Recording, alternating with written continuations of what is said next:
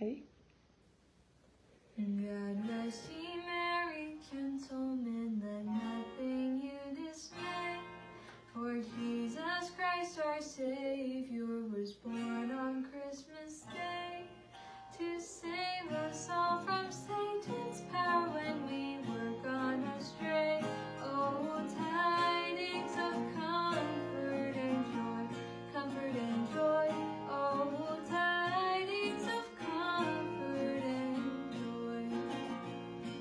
From God our Heavenly Father, a blessed angel came, and unto certain shepherds brought tidings of the same, how that in Bethlehem was born the Son of God by name.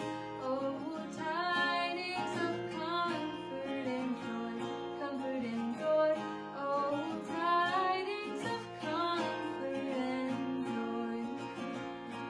The shepherds of those tidings rejoiced much in mind, and left their flocks a-feeding in tempest, storm, and wine, and went to Bethlehem straightway this blessed babe to find. Oh, tidings of comfort and joy, comfort and joy. Oh, tidings of comfort and joy. But when to Bethlehem they came, where at this infant lay, they found him in a manger, where oxen feed on hay. His mother Mary kneeling unto the Lord did pray. Oh, tidings of comfort and joy, comfort and joy. Oh, tidings of comfort and joy.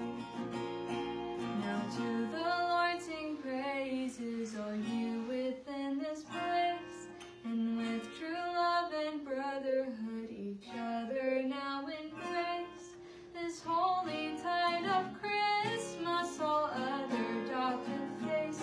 Oh, tidings of comfort and joy, comfort and joy. Oh, tidings of comfort and joy.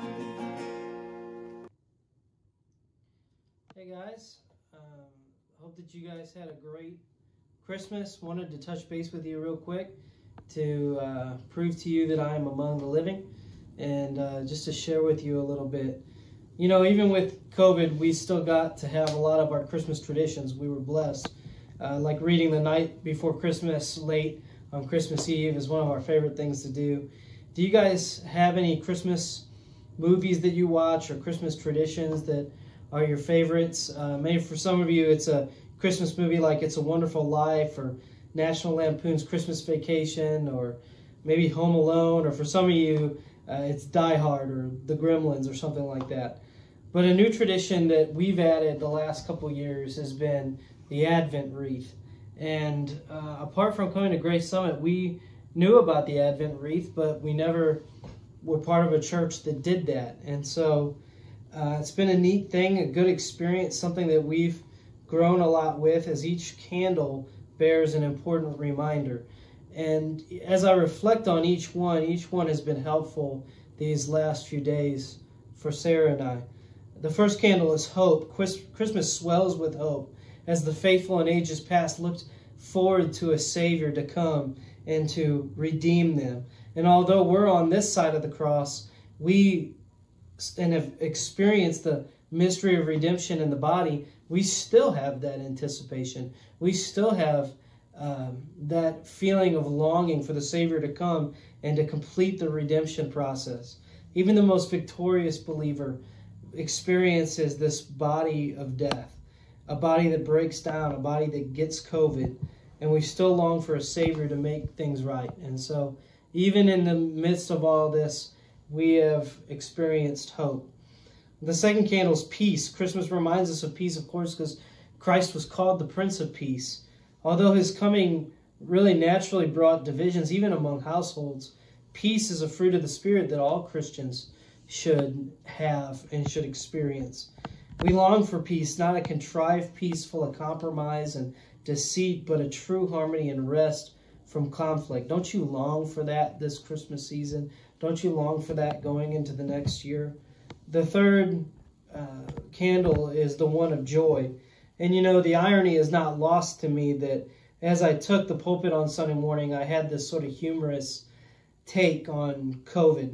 Not to deny its seriousness or its reality, but we were having fun. We were saying COVID can't destroy Christmas. And we talked about the COVID in Grinchy terms of something kind of anthropomorphic that was looking to destroy our Christmas. You know, even as I said those words on Sunday, I had no earthly idea that I would be spending my Christmas with COVID. And I've thought many times that God is causing me to act out my own words. It's not the first time that's happened. Probably won't be the last time that's happened. But, you know, I don't regret what I said. Trust me, there have been much laughter this Christmas, even with COVID. And I've had to holler at the kids too.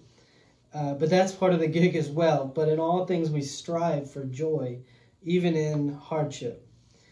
And the fourth candle is love. When Paul stacks up faith, hope, and love, he says the greatest of these is love. That's because love is at the core of everything God expects us to be. We're to love God with all of our heart, soul, mind, and strength, and to love our neighbor as ourselves. And this Christmas, we feel loved. We've had so many Christmas angels come to drop goodies off. Some of them heard me hollering at my kids. That was fun. But we're fully stocked, I want you to know. We're staying hydrated, and we receive the blessing so that later we can be a blessing to others. And so I hope that you've had a great Christmas, and I really look forward to being back in service as a church Wednesday, January 6th, and Sunday, January 10th, with or without me. But hope that we will be there, and hope everything will go well. I hope that you all are staying healthy. That first day was a little scary, but after that, just right now, things have progressed good day by day. So we appreciate your prayers and pray that God might bless you this next week.